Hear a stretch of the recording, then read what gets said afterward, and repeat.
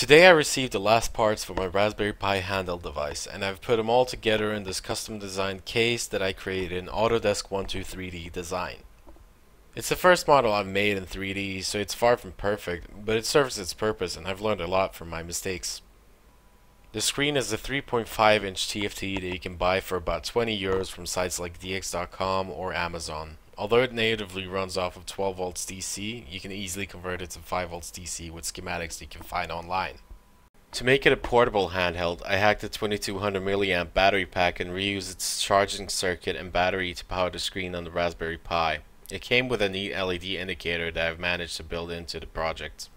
The custom controllers are hand soldered and programmed with a TNC 3.1 board. However, I decided not to make a D-pad and instead went for a PSP analog stick, which goes for about €1 on Chinese sites. There are no speakers built in, but the audio jack is built into the bottom of the device, and on top you can see the LED battery indicator, the micro USB for charging the battery, a USB input, the HDMI output, and an on-off switch for the whole system. I'm going to leave you with some Ninja Gaiden gameplay on the NES. Hope you enjoy it.